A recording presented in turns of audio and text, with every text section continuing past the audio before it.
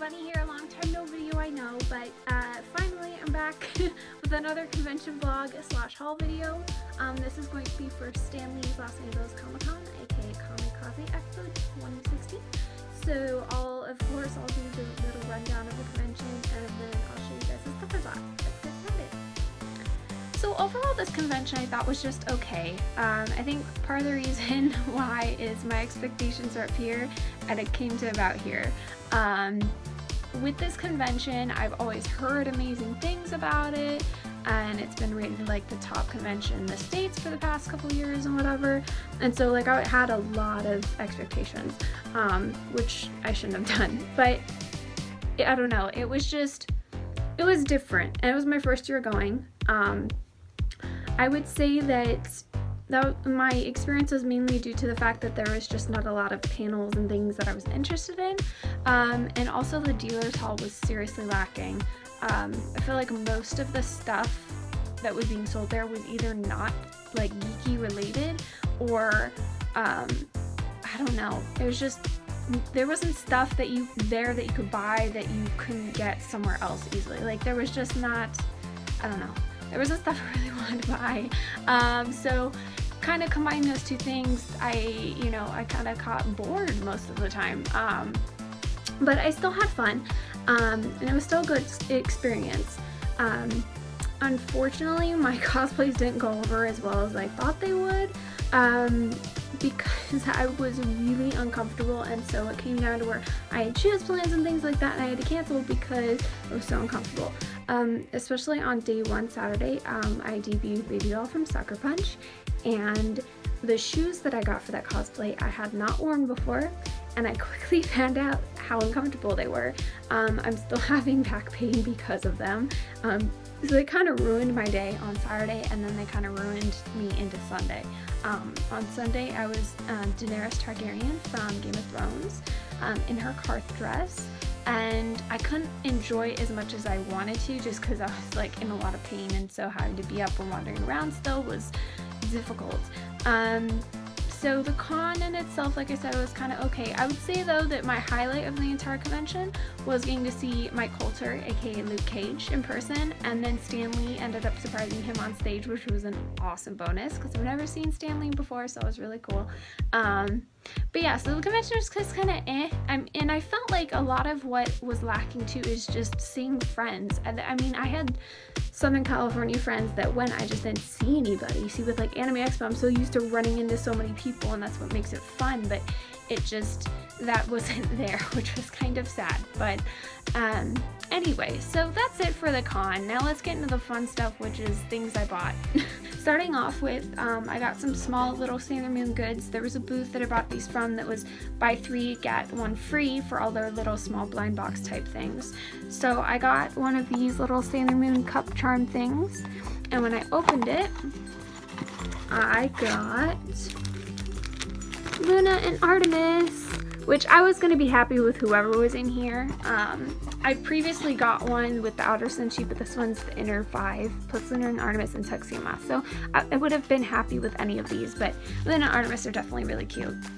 Then I got the Sailor V's little crescent compact there in the miniature tablets. I'm thinking about doing a Sailor V cosplay someday, so I thought, maybe I'll get this.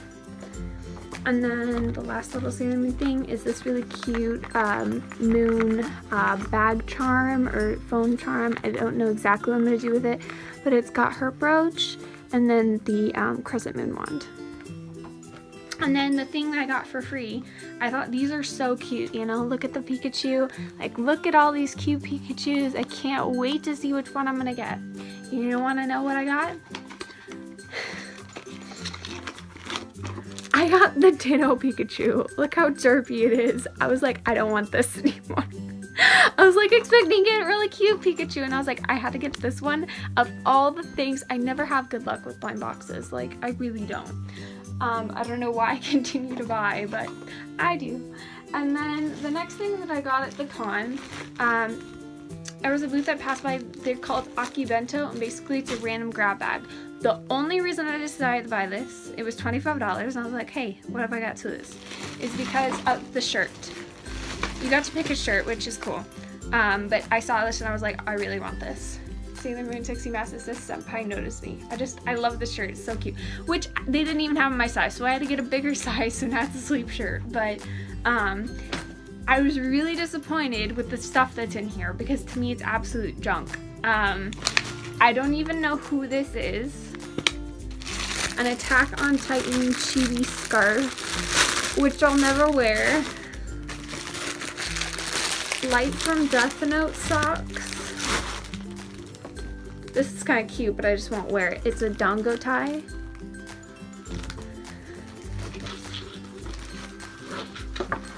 And then this. A Kill la Kill scissor blade necklace.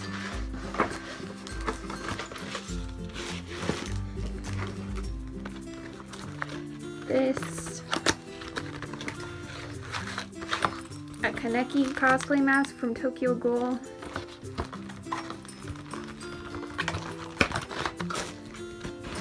And this random anime looking character keychain. So for me, I was like, I got nothing that I wanted except for the shirt. So basically I just paid $25 for a shirt and some stuff that I don't know what to do with.